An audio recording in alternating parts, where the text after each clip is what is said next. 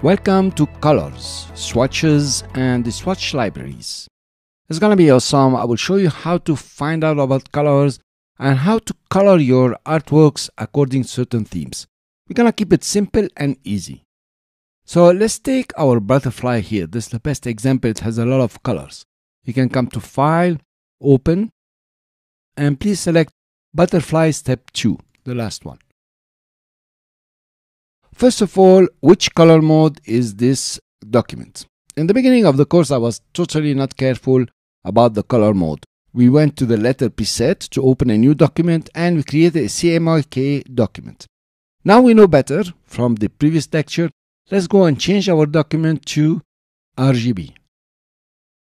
Now we can work with RGB because our butterfly is not going to be printed. We're just going to see it on the screen.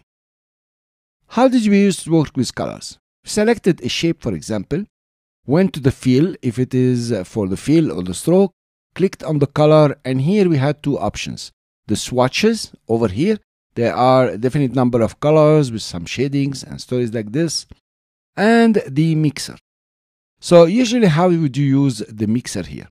You can come over, start choosing a color. Okay, this is pretty tedious to tell you the truth.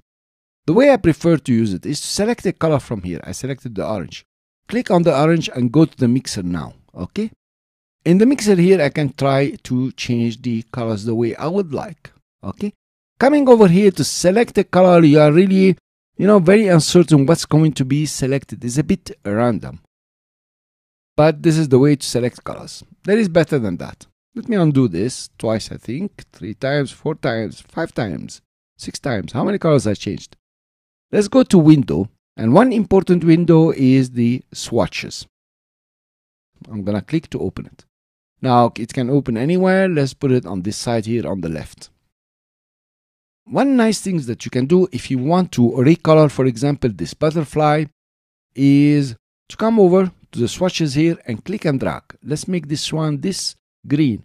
This is darker green.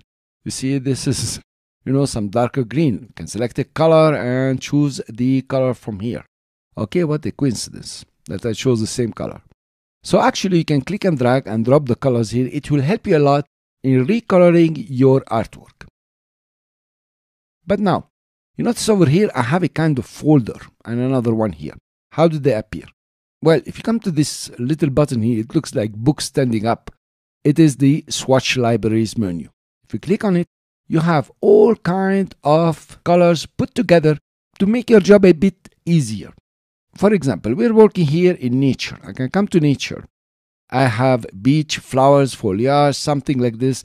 Let's take this butterfly, for example, to landscape. I'll make this one bigger by clicking under here and stretching it out. These are the combination of colors or colors put together, swatch colors of course, that can help me, for example, to work on my butterfly.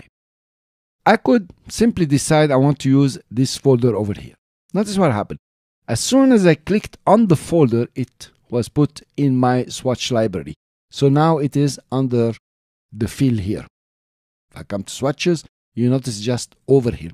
I can select it from anywhere, in fact. Notice how it's selected the same way and delete it.